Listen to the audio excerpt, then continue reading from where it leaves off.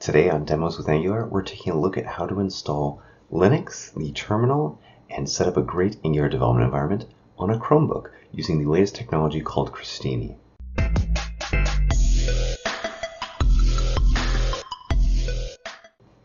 My name is Stephen Flumen, and today we're going to be setting up Crostini on a Chromebook that's been reconfigured from scratch. I just factory reset it, and to demo this, I'm going to be using my old-timey Chromebook Pixel 2015 to show that it's even possible on really old laptops. Let's get started. Alright, so as I said, I'm going to be using this freshly power-washed Chromebook Pixel 2015.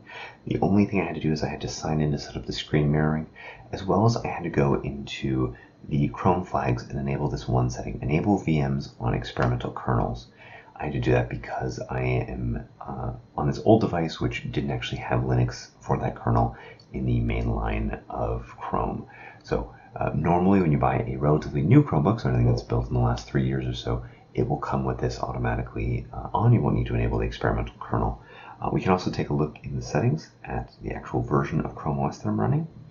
Just so you know, so this is Chrome 79, just running the standard default build. I'm not running any beta or anything.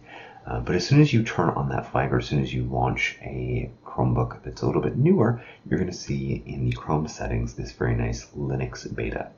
What you can do is you're basically going to say turn on.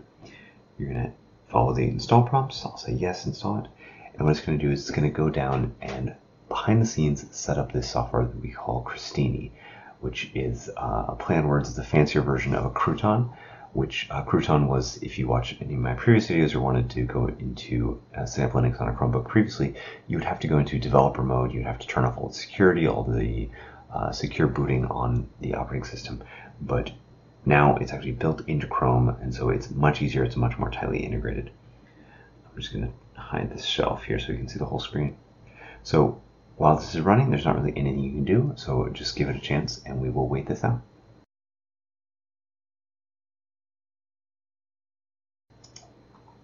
Alright, and here we are. Now the installation of Crostini is finished. We can actually see we are in a full Linux console here. So you can run top, you can run all sorts of kind of Linux commands. Let me see if I can make this bigger. You can even cat etc/os release and see that we're running Debian under the hood. And now as Chrome updates its installation and how Crostini works, it will actually update your version of Linux as well, which is a really, really nice feature. So this now has actually been reduced to the same sort of setup and install instructions that you'd have on any sort of Ubuntu system. So I'm just going to install a bunch of really helpful tools. So I'm going to sudo apt install, and I'll just install all the things that I usually use. So I use git, I use ssh, I use htop.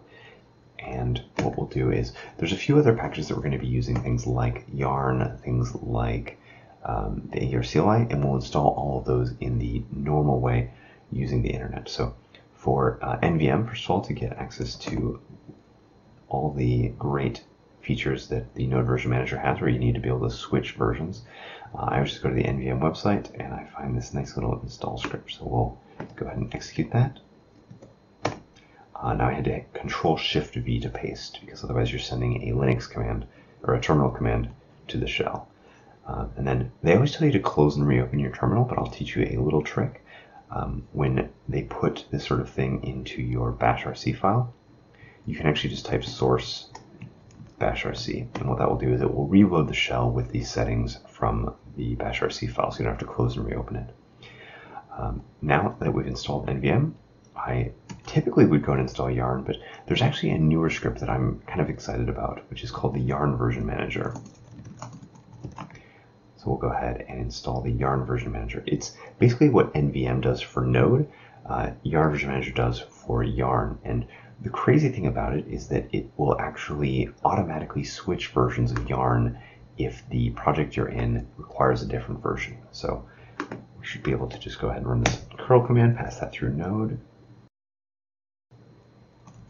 We haven't actually installed Node, so let's go ahead and install version 12 of Node.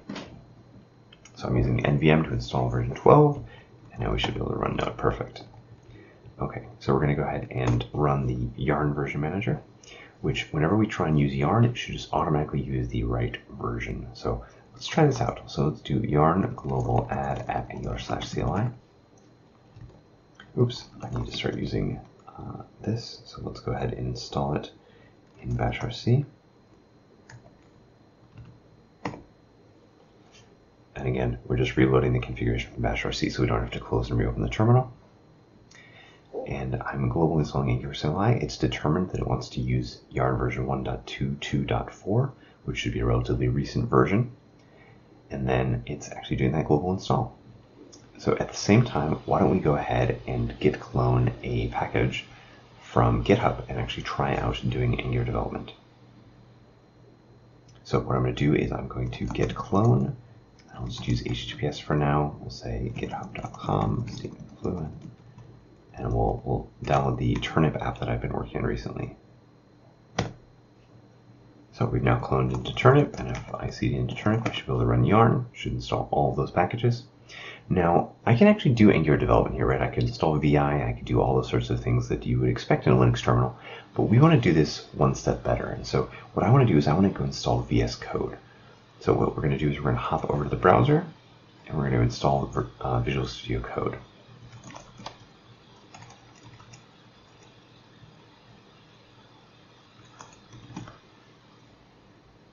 So I'm just doing a Google search for VS Code to pull up the actual URL for VS Code, and we will hit the download button. This is going to download a .deb file, and the nice thing is in Crostini in ChromeOS, there's actually first-party support for deb files. So it's going to see that this is a deb file, and when I double-click on it, it's going to ask, do I actually want to install it? And I will say, yes, I do want to install it.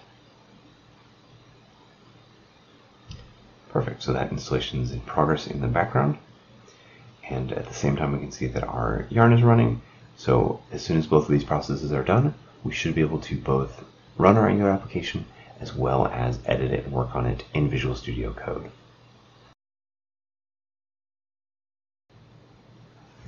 Alright, so both of those things are done. So now that Visual Studio Code has been installed in the Linux subsystem, I should actually just be able to run code at the command line, and it should open up the Visual Studio Code window. That seems to have worked perfectly. You can also, in the launcher, search for something like code, and you're going to see that it is installed a launcher icon there as well. So we can here now run ngserve. We'll just make sure we're using the local version of ngserve using npx. And that will actually spin up a serving so that we can actually try out our application. Now, one of the nice things is that there is a set of ports. This includes port 4200, that if you listen on those ports within the Linux environment, you can access them from within the Chrome on the device. You don't have to do any sort of port forwarding.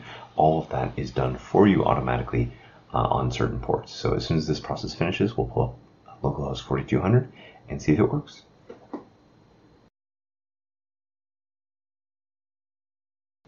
Alright, that is finished compiling, so let's jump over to Chrome again.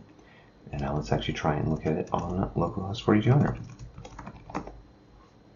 And there we go. Our application is working just fine. We can put our application over on the side. We can put Visual Studio Code on one side, and we have a full normal editing environment that you would expect.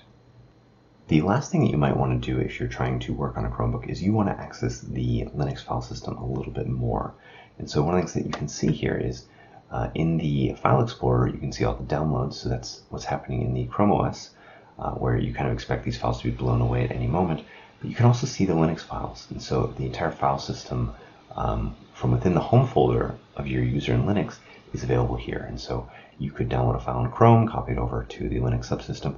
These things work relatively seamlessly. And the same thing if you're using Google Drive, where all three of these or any other sources that you have attached, you can just go ahead and browse, upload, navigate those files. So that is it. In just a very small amount of time, we've taken a 5-year-old Chromebook, set up Linux on it, gotten it ready for Angular development, and now I can take that and I can become a productive developer without having to set up a big beefy machine, go get a Mac, anything like that. So I think this is a really great way for developers to get started with Angular, and it's actually what I do most of the time, right? I have a desktop computer at home, I have a desktop computer at work, but whenever I'm traveling, I just bring my Chromebook Pixel with me, and it works really, really well. That's going to be it for me. See you in the next video. Thanks.